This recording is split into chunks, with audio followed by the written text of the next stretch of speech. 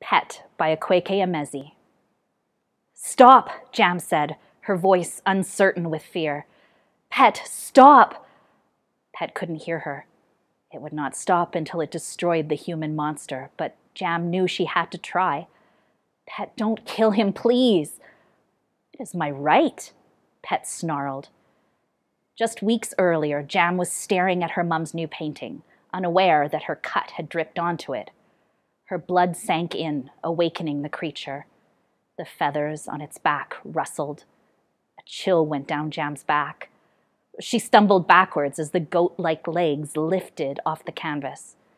She had opened a portal. The awakened creature crossed worlds with a single purpose: to hunt for a human monster with the one who had released him. "You can call me Pet."